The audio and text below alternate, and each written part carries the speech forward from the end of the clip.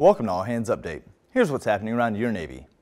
Senior leaders from the U.S. and Republic of Korea Navies met to discuss ways to increase their combined naval partnership.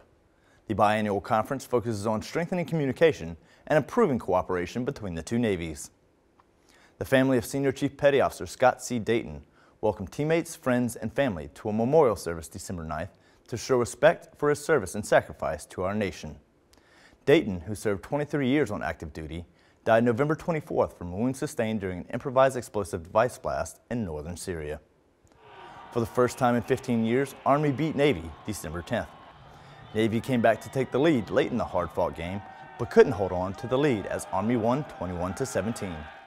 Navy will be back in action December 23rd when they take on Louisiana Tech in the Lockheed Martin Armed Forces Bowl.